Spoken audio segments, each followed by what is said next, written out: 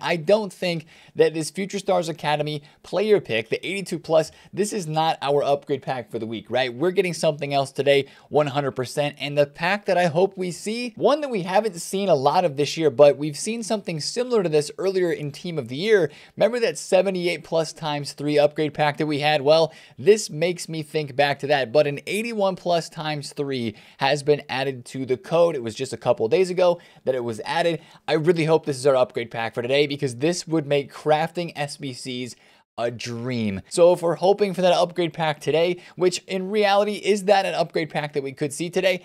I think it is, because if you think about the SBCs that we have right now, if EA want people to be doing upgrade packs, this is an SBC that they know we would want. Now, what would that require, right? Well, that 78 plus times 3 required 10 players, 1 rare, and 9 non-rares. And I think this one, since it's 81 plus, is going to require more rares. I wouldn't be surprised if it was 11 rares. As long as there's no squad rating requirement today, I think we'd be pretty happy. So stock your club with some rares, their discard price, and non-rares as well. I think those are about 400.